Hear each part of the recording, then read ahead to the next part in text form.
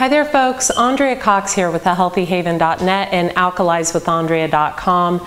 You know, I did a video about 2 weeks ago on methylation and I want to do a follow-up video on that. I have been going through, I don't even want to call it a struggle, a blessing of having a slight methylation issue occur because of an allergy to my environment.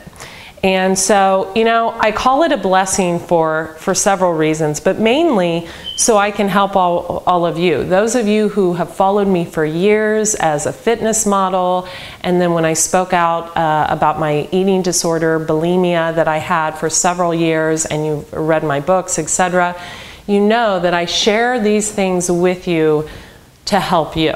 And it really, in turn, helps me help myself. So, I wanted to do this video for you, a follow-up video.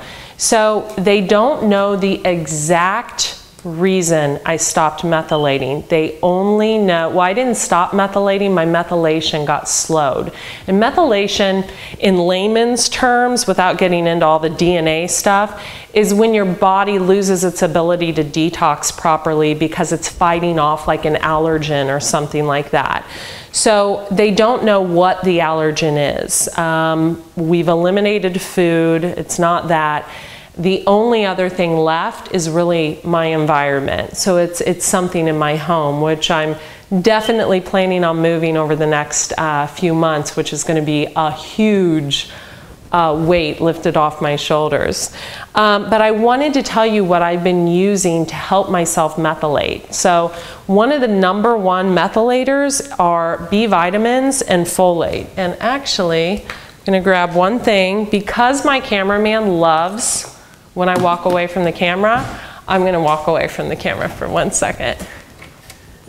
Okay, so I'm back. So I wanted to show you what I've been using to methylate. I went to pick up some supplements the other day at a place in Encinitas that I love. I absolutely love them, Center for Advanced Medicine. And I was blessed to run into my doctor there, and he said, you know, I showed him what I was going through with the skin rash, and I've had it for a few months and I don't know what's going on. He said, methylating. He said, you're not methylating properly. And of course I had blood work done and found out I wasn't.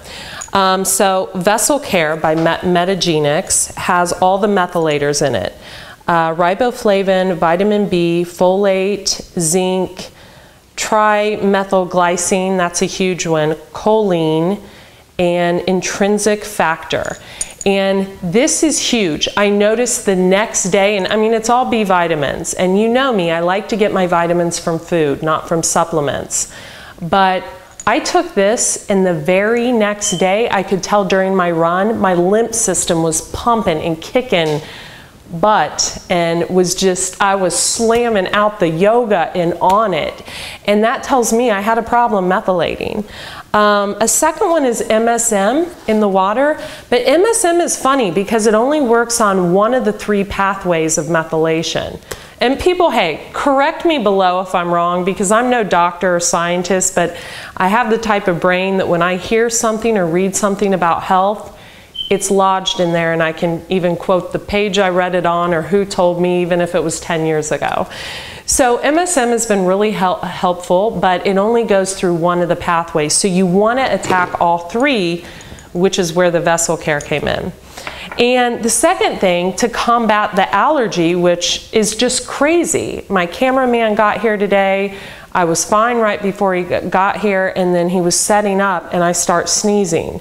Now, I'm not allergic to my cameraman, and I don't think he has a cat or anything, but this really helps whatever the allergy is. It's all natural too. It's dehyst. It has stinging nettles in it. So one of the things I'm doing is I'm juicing stinging nettles, and I'm also taking this. So it's been extremely helpful.